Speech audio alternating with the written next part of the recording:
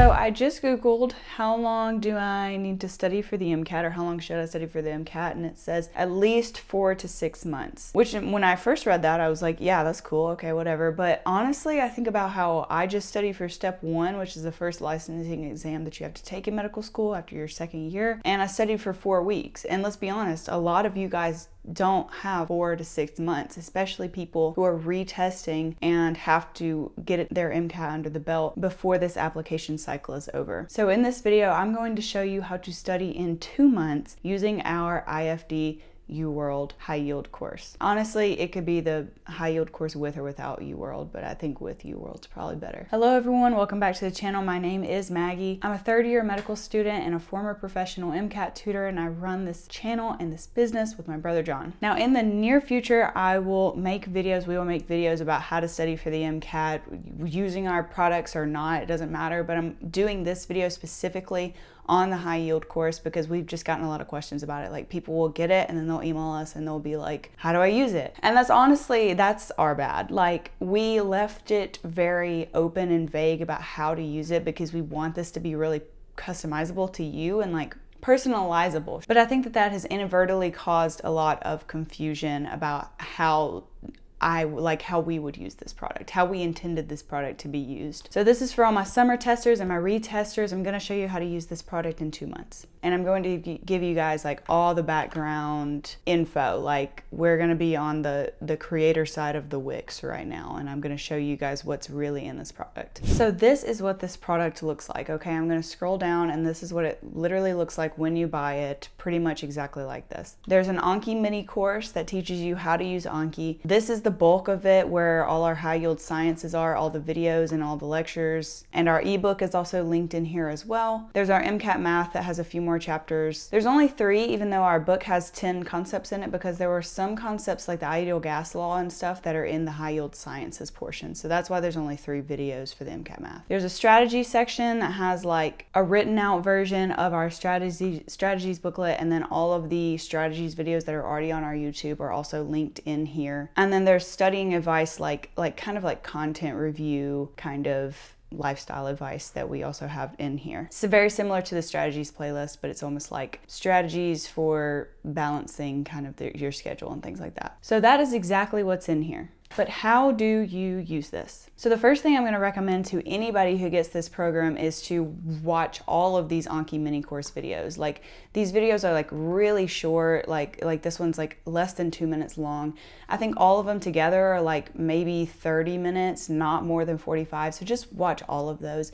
You can follow along. It's just John screen recording as he like downloads and installs Anki and then a deck, and then like teaches you how to use it. So just have your Anki pulled up at the same time and just kind of like do his settings and all that while you're watching these videos. That's the first thing that you should do before you watch any video on the sciences. Now, like I said, this High Yield sciences, this is where the bulk of everything's gonna be. So for instance, I'll select nucleophiles and electrophiles. So you can see that right here, the lecture is going to be just embedded straight into the website. And then there's going to be a PDF of the questions, and then there's questions down here. I won't scroll down because that will not be what we want to do. So this High Yield sciences, I counted it up. I think there's 44 if my memory serves me correctly. And then there's 3 math. So it's 47 videos that you need to watch. Or 47 chapters that you need to read, however you want to look at that. So if you have 2 months to study for the MCAT, that's about 60 days. So how I think you should do this is, I think you should watch at minimum 1 video or do 1 chapter a day, and that's including weekends. Now there are some in here that are really short, like, hold on, I know insulin and glucagon, that's a short chapter. Yeah, see, the video is like 6 minutes long, there's only a few questions, and the chapter's really short in the book as well. So when you get to ones like that, double up. Don't just do the insulin and glucagon chapter. Also do pituitary hormones and feedback loops, or hemoglobin and oxygen saturation curves. That's another short one. So maybe aim to watch at least like 30 minutes of videos a day, whatever that looks like for you, so that you can finish all your videos in a decent amount of time, a month to a month and a half, and then have a couple weeks to just do practice questions and just run through it and just sharpen up those concepts that you are not very good on before you take your test. Now, would I go through them in the order that they are put in there? Yeah, I would. So we chose this order because like we got really good feedback from people that the order of our first book was random, and it most definitely was. So I tried to organize this in a really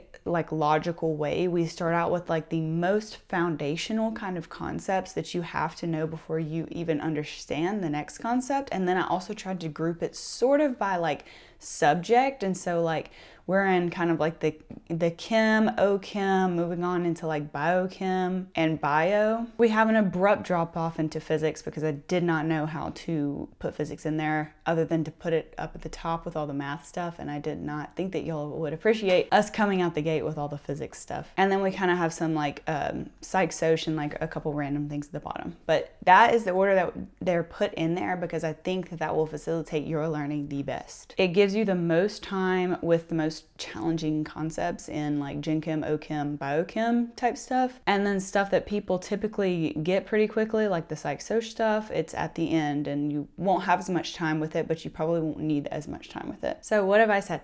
Let's watch like at least 30 minutes of lecture or read at least, you know, a couple chapters or something like that every day so that you can have at least like a week or two, like at bare minimum. About 2 weeks probably is a good amount of time to just do practice questions and just do kind of like review content gaps. Now, while you are doing this, I would watch these strategy guides and these studying advice things way early on, because things like the flowchart method, we get a lot of, if you've ever watched us do the flowchart method in our passage breakdowns, or if you've seen our flowchart method video, then you probably may, if you've looked at the comments, you know we get a lot of pushback on the flowchart method, and people will push back on it and then they'll try it for a few weeks and then they'll be like, this helped me so much, because there is a big learning curve to things like the flowchart method, and it takes a long time to learn how to do things like condense to the main idea, like in cars. So you need time with these strategies to figure out how they work and to get them to work for you. So watch these strategy videos early on, they're not too long, and try to incorporate them in your passage taking very early on as well. Same with the studying advice. Now, whether that means watching them the first day while you're doing all the Anki mini course stuff or watching them the first week, I think either one of those is probably fine. Now, at the same time, you still need to be going through tons of practice passages from day one. That could be UWorld if you got the course with UWorld in it, or if you have UWorld from something else. That should be AAMC stuff.